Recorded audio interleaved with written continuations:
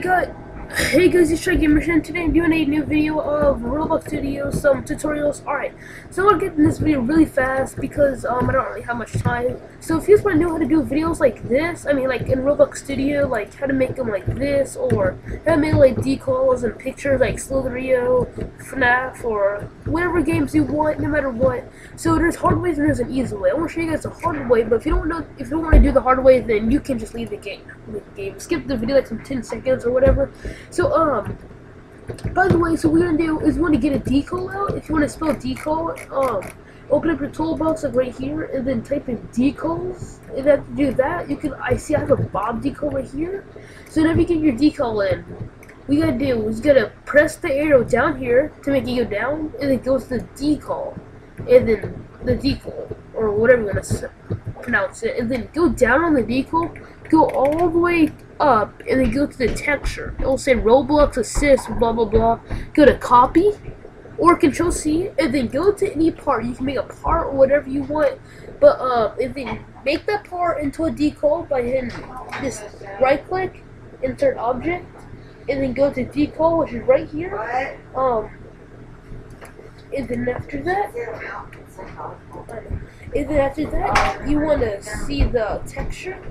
And I have random numbers, but you don't really need the random numbers. You can just you can either do Control P or Control V to paste it.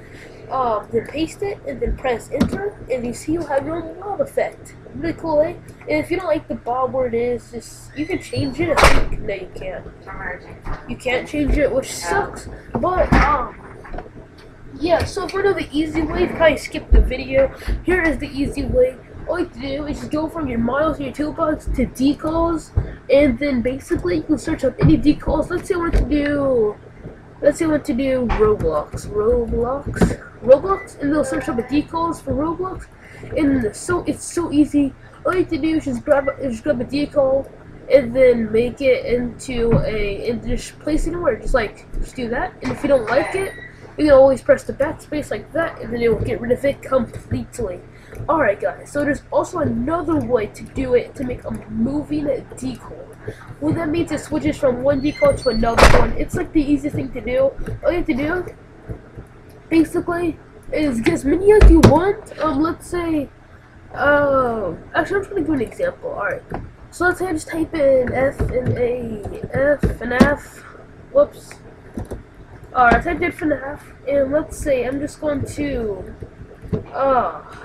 let's see, right here. I'm gonna put this right here, and then I'll put that right here, put that right here, put that right here, put that right here. All you do is just keep getting decals right here, and then drag them all the way. Like, you have to drag them, just click on it, put it down, click on it, paste it.